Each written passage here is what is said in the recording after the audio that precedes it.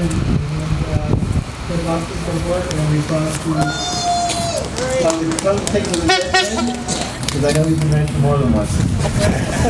Thank you, Ron. I want to just, I guess, begin. I know it's cold out here and we've been, trying to brave the weather.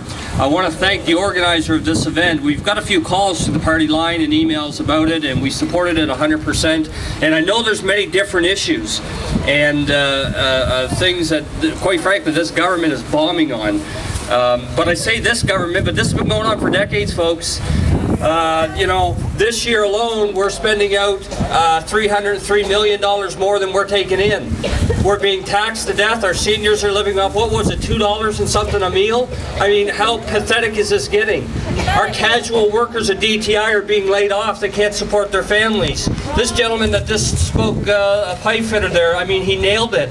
We give out corporate welfare and it doesn't work.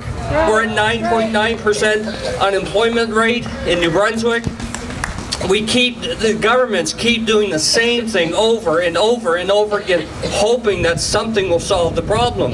But the problem is duality, the problem is segregated buses, the problem is corporate welfare, the problem is offices like Catherine D'Entremont's, which is causing division and strife and tension in the province. There's all kinds of problems. If they wanted to deal with it, could get the province back on track.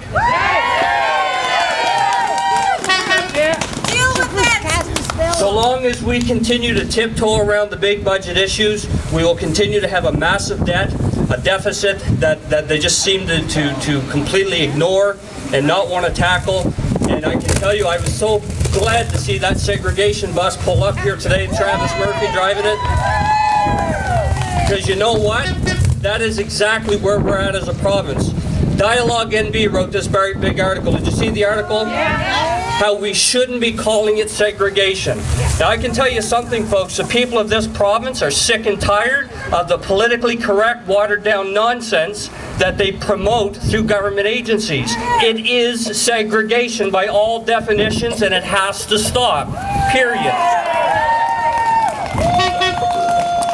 So I just want to say a few things, folks, is look, activism is critical to creating change. What John is doing, and Trudy and all of you guys, with these organizations building it up, activism is critical because it gets the message out. But I'm going to tell you something. Unless a party and people and MLAs are elected in there that will change legislation, we will continue down this road. And I can tell you something. One thing there will not be a referendum on is duality, because we will just end it, period. It's done.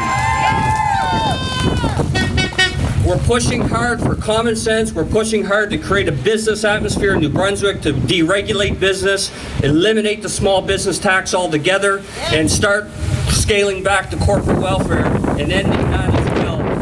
And creating some jobs and employment and some entrepreneurial spirit back in New Brunswick. Our best resources is our people, and our people's going out west because the government is screwing us over in New Brunswick. So we're going to change that.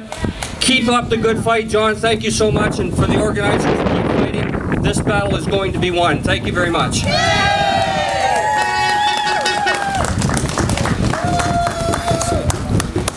I would like to thank everyone. Can you repeat that en français? Je n'ai pas de parfum. This is not the end of it. We're going to keep